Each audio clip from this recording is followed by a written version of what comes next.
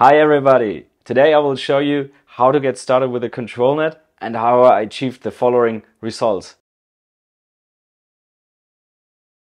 And since I didn't have a GPU myself, I used a Colab notebook to run the ControlNet.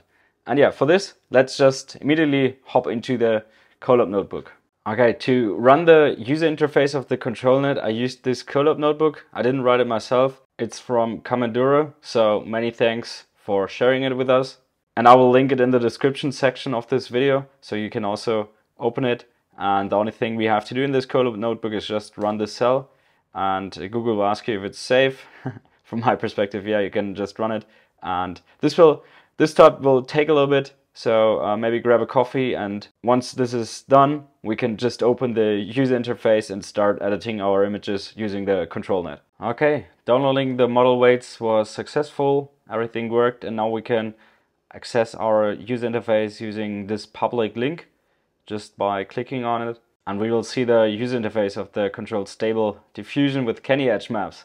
And as you can see, we have multiple options to control the diffusion process. One way would be to use Kenny edge maps, but we also have like half maps, or like applying a half transformation first as a guidance as well. You can see all of them here. But I will just show you right now how I started using it. I just took a picture, which was this one, and dragged and dropped it in this box. And the ControlNet also has something that is called guess mode or non-prompt mode, which is we don't type in any prompt. It's basically promptless, if you want to call it. And then I will try this first. And in the advanced options, we can see the image resolution. Also, we can alter the Kenny low threshold and high threshold. I definitely recommend you guys exploring those a little bit. And for each input image, I use different thresholds because every image is a little bit different. I highly recommend you also trying to alter those two values. And then you can also adjust the steps of the diffusion or denoising process. I mostly worked with 20. Usually if you do more steps, the quality of the results will be even better, but I was already pretty happy with 20. Okay, and here you can see our result with this input image and the Kenny edge map as a guidance, or like as a additional condition in the ControlNet. We got this result, and I think it's pretty awesome. Wow, that looks amazing. And yeah, we didn't even add a single prompt. Now I might just add something like blue colored eyes, and let's see how this looks like. And this is our result with a blue colored eyes prompt that we added.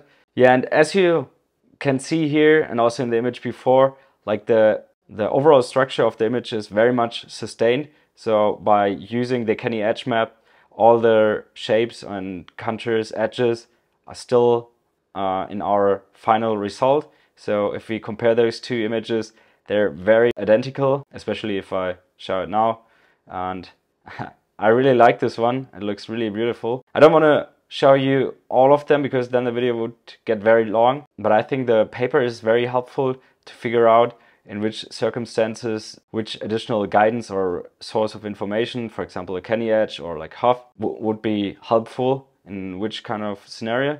Yeah, so for example, this one, we have all the time the same prompt, and we have always the same configuration for generating the image. This is our source image, and now we can see that for the Kenny edge detector we have this result, and then we will get those images, while with the MIDRS, I'm not sure if I pronounce it correctly, as a depth estimation, we have this input, and I feel like this gives the model more creativity, while this is very bound to the Kenny edge because it's so high detailed, while this has less details and leaves more creativity how to fill this map in the image. So I think it depends a little bit on if you want your final result image to be very similar to your input image, or if you want to have it loosely bound to your input image, then maybe something like the MIDRS depth estimator would be more helpful or better in your scenario. And all those different conditional inputs you can select here.